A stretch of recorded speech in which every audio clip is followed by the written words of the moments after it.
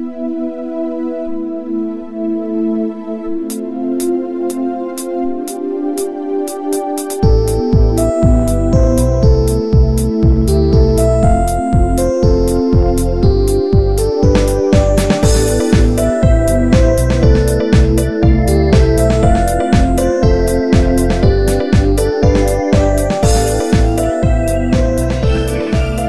welcome everybody who is joining us on ACIM Gather. And now welcome everybody who is watching the video on YouTube. We're so happy that you have tuned in. Thank you. Watch all our videos. Excuse me. Subscribe to our YouTube channel. There's wonderful videos. We video every Sunday gathering, teaching, and put them up on YouTube, and we love to have you watch them. Thank you. Okay, so first Sunday gathering of the new year. It's January 7th, so Happy New Year. Happy New Year! Okay, so this Sunday gathering is unique, and we should note it because it was exactly a year ago that we had our first Sunday gathering here at 875 Post. It was actually on January 8th, I believe.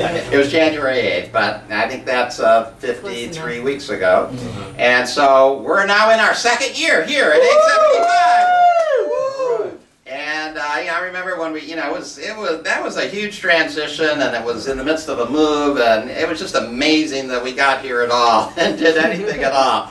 But it has evolved and grown, and we've changed the orientation and the visuals, and we're here. And the tenants who live here seem to have accepted us more or less. And I know for many of them it must be a little strange that they're here singing and preaching every Sunday, but they generally, and some of them, join us, which is even more amazing. Okay. New Year. So there are three holidays that are mentioned in A Course in Miracles. There aren't many. Christmas is mentioned quite a few times. Easter is mentioned, and the other one is New Year's. New Year's is mentioned in A Course in Miracles. So I think it's important to focus a little bit on New Year, especially since New Year is mentioned in A Course in Miracles. Hanukkah is never mentioned, though there is some references to lighting lamps, which is really good, which you can use for Hanukkah. And of course, A Course in Miracles can be applied to any of the celebrations that we have in this world. But nice to remember that there are three that are mentioned: Christmas, Easter, and New Year. So I'm going to focus in on some of the teachings that A Course in Miracles has about the New Year. Here's one. It says, "So will the year begin in joy and freedom." Okay, joy and freedom. So joy, we've just gotten through the holiday season, had a lot of festivities and love and, interactions with friends and family. So, hopefully it did begin with joy.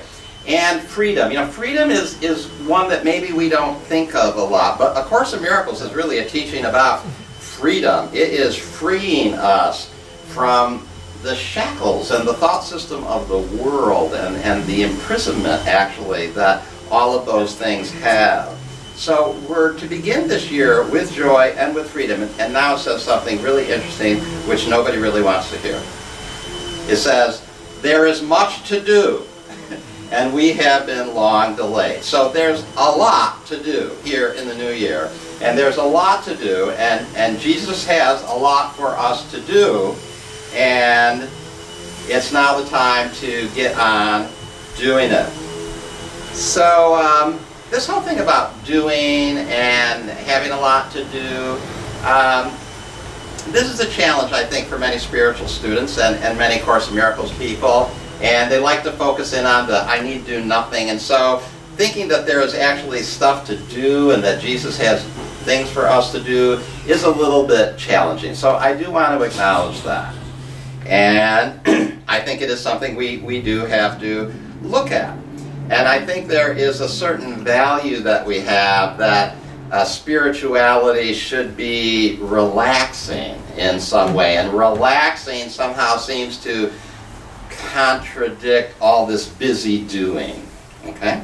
So I just want to just mention it and just hang out in that for a while. I get it. But we can relax and still be busy.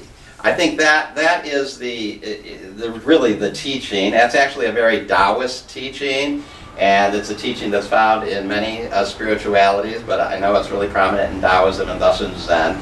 It's to be in the quiet center and let everything be done through you while in that quiet center. So there is that. That's Wu-Wei in some traditions. And A Course in Miracles, has this idea. And so I do think we have to challenge our values. And if we have that value that life should be not busy and life should be relaxing, well, A Course in Miracles is going to challenge that. That's all. It's going to challenge that. Maybe A Course in Miracles is not your path if that's really, too strong for you. And maybe it is. Maybe you just need to challenge that value. To learn this course requires willingness to question every value that you hold. Okay, let me repeat that. Willingness to question every value that you hold. All of these values that we have to question. Not one can be kept hidden and obscure, but it will jeopardize your learning. No belief is neutral. Everyone has the power to dictate every decision you make. All of these values that we carry, they are not neutral. They will dictate every decision that we make. And we will convince ourselves that we are being guided by the Holy Spirit, but in truth we're just being guided by our values that we haven't actually challenged, and that A Course in Miracles is asking us to question. And I see it in the spiritual community, I see it in our local community, I see it in the global community. There are very strong thought forms out there that have been spun and spun and spun, and we have to challenge them. They're hard to challenge them. The idea of the traditional committed relationship is one of them. People confront that, and they somehow feel less than if they do not have one, and then their life becomes a lot about how to get one. And even in the enlightened community, this is still really, really prominent. Somehow we are lacking or not complete if we do not have that special committed part. We'll call them a holy relationship and spiritualize the whole thing. But in truth, it's just the value that we need to challenge. And we can challenge it. And A Course in Miracles asks us to challenge it. The feeling like we need a body next to us to always look at and say, oh, I guess I'm okay because I got this body here. That's just valuing the body. Truth is, we are in loving relationship with everybody. Look at the loving relationships we have here at Community Miracle Center. We are in loving relationships with everybody, and every person, every relationship, regardless of how, quote, committed or, quote, casual is, has the power to satisfy us completely in that moment that we're there relating to them. That's what A Course in Miracles says. And I think that's what we have to embrace. People have the value that I don't own a home. I hear that. My wonderful apartment mate got caught up in that one this past week. Something is wrong with my life. I'm never going to own a home in San Francisco.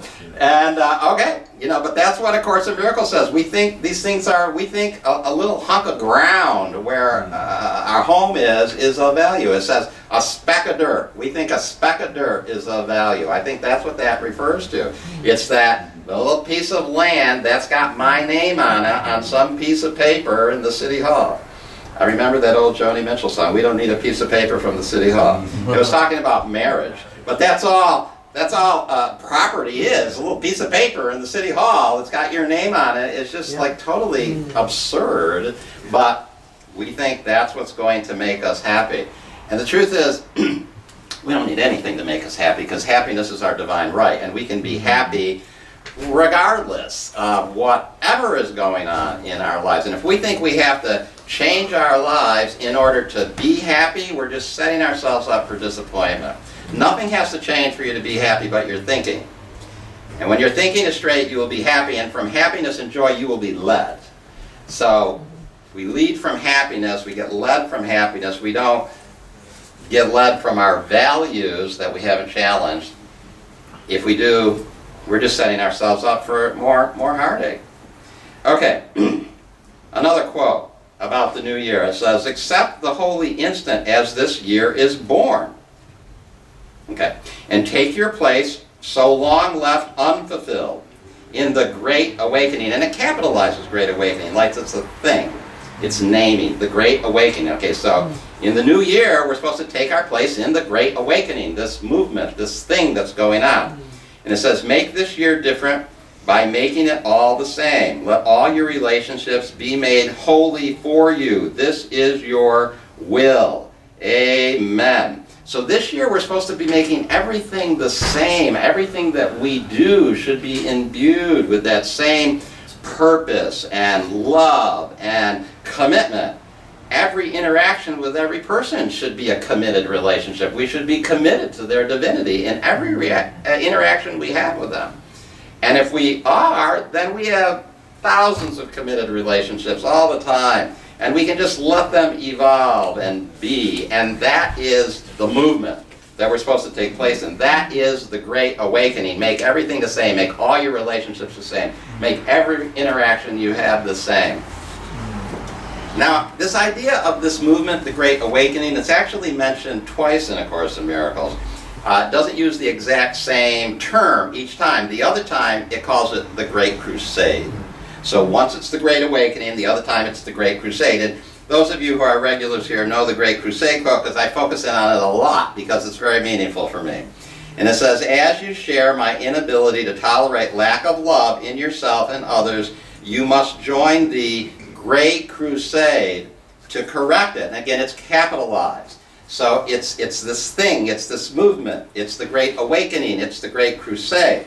Now the next couple of lines, if you study the FIP book, you do not have. But if you study some of the earlier editions, like the original edition, or the Urtext, or the New Robert Perry edition, then you do have it. And it says, the slogan for the crusade, see the crusade, this movement has a slogan. And you all know what it is. It's listen, learn, and do. See, it's the do thing. It's that part that people don't want to hear, that it's about doing. Listen, learn, and do. Listen to my voice. This is Jesus talking. Learn to undo error, and then do something to correct it. It's almost a plea. Do something. You know, if you're not sure what to do, do something. Do something to correct the error. Do something. It's about doing. It says, and then it really kicks it in. It says, the first two are not enough. Listen and learn are not enough. The real members of my party, this is Jesus talking, the real members of Jesus' party are active workers. Active workers. Do something. The title of my talk today is Happy New Year, Get Busy. Happy New Year, get busy. We're not here just to rest. We're here to do something. Okay, another quote from A Course in Miracles that applies to the new year, and I think about it every year at New Year's time.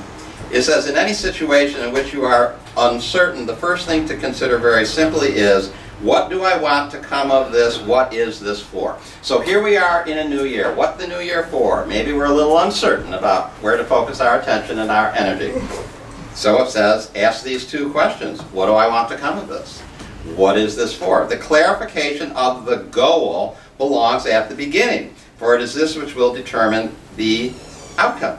So I think it is great and supported in A Course in Miracles to actually have spirit-guided goals for the new year. Have spirit-guided goals. And you know when a great time to set them is? Right now! In the beginning of January. At the beginning of the new year. Now, set those goals. Now, some people call these resolutions. I don't particularly like the term resolution. That's got some negative connotations to it. It's like resolution. I drink too much. I resolve not to drink so much in the new year. It's like those kind of things. I eat too much. I resolve not to end. So, resolution, I mean, actually, even if you look up the definition of the word resolution, a firm decision to do or not do something.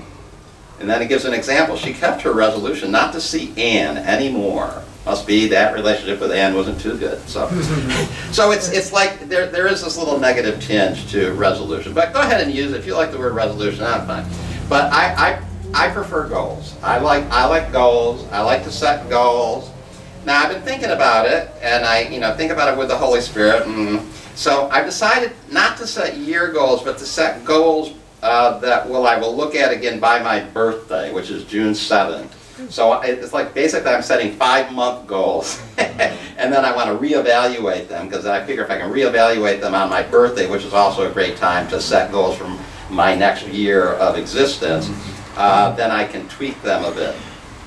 So, simple goals. I want to have a terrific conference. We're having a conference in February. It's going to be terrific.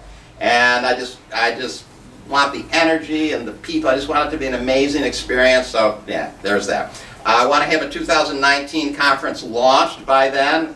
We're looking at maybe doing a conference in Boston in 2019. So, need to get that going and launched. We have the healing team. We started that in 2017. It's great. I got 42 members in the healing team. I want to have 60 members in the healing team by my birthday. I think I want to have 60 people on that team of healers. I think it's going great.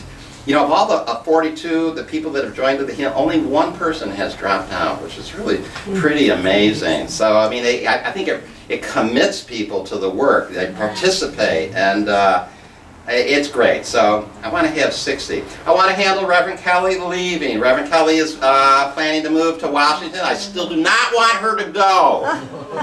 I want that really clear. I'm not in favor of this. But if she's leaving, I'm going to support her in that, and that's her, you know, guidance. And I need to handle it, and I need to do whatever we need to do. Maybe that means getting a new assistant minister here. I'm working on that a little bit. Maybe the new assistant minister is a part-time person. Maybe it's a first-time person, a full-time person. That all needs to be evolved yet. But I got to handle Reverend Kelly leaving, and I think by June I should have a pretty good evaluation of how I'm doing with that. And if I need a little mid-course correction, then I'm going to need to mid-course. Our average attendance here at a Sunday gathering is 11, which is exactly what we have here today. So in 2017, we averaged 11 people on a Sunday gathering, and sometimes much lower, sometimes much higher. And today it's just the average. But I want to increase that to 15. I think we can increase it. I think you know, when we moved here, it was real challenging to some people, and some people didn't like it at first. It took them a while to get used to it. It took them a while to get used to the space. It took us a while to get used to the space. We changed, we moved, we added the curtains, and you know. But we're here, and we like it, and I think people have gotten more used to it. They've gotten more used to the parking and all the things, and so I want to increase our average attendance to 15. So please keep coming.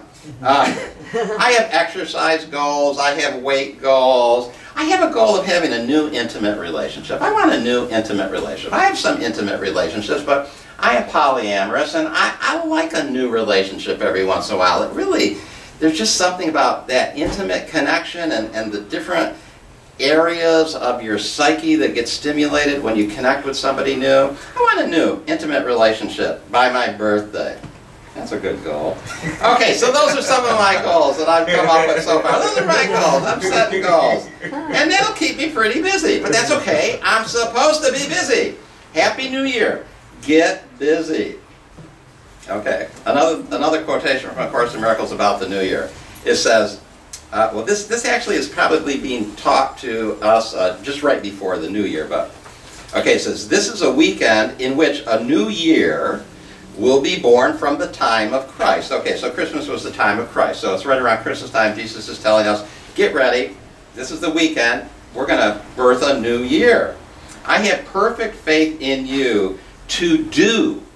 Okay, get it? To do all that you would accomplish. Nothing will be lacking, and you will make complete and not destroy. So Jesus has faith in us. So we can have faith in our goals that we set with Jesus and the Holy Spirit's help. Jesus has faith in us to accomplish our goals. We will do all that we would accomplish with Spirit, with Jesus. And then it says this, which is a really interesting pledge and oath and vow. Actually, I always thought this would be a great vow to use in a real enlightened marriage ceremony. I have never convinced any of the people I've married to use this vow. Say and understand this. See how well this would work for a marriage vow? I give you, Lee, to the Holy Spirit as part of myself. I know that you will be released unless I want to use you to imprison myself. In the name of my freedom, I will your release, because I recognize that we will be released together. Now, wouldn't it be great in a relationship, in a marriage ceremony, that what you got up there, what you said, I'm totally releasing you to the Holy Spirit, I totally, it's just like, that would be terrific, wouldn't it? Instead of, till death do us part, and I'll help you when you're sick. I mean, really. It's so negative, our usual wedding vow. Anyway. So then it says, this quiet center in which you do nothing will remain with you, giving you rest in the midst of every busy doing on which you are sent. So there's that busy doing thing again. So that comes right at the end of the I need do nothing section. So people always focus on the I need do nothing, and in my Facebook discussion groups I get flack all the time. It's all about really I need do nothing. You don't read the section far enough. Read the section. Because you have to have a quiet center of doing nothing out of need, which means doing nothing out of lack. You are not lacking. You don't need to do anything to fulfill a lack, but if you can come from that sense of completion and wholeness, then you can get busy and do all that Holy Spirit wants you to do. So this quiet center in which you do nothing will remain with you, giving you rest in the midst of every busy doing on which you are sent. It's the new year. It's still the first week. Plenty of time to still set goals. Plenty of time to think about what Holy Spirit and Jesus want for you to do. Happy New Year. Get busy. That's it. Thank you.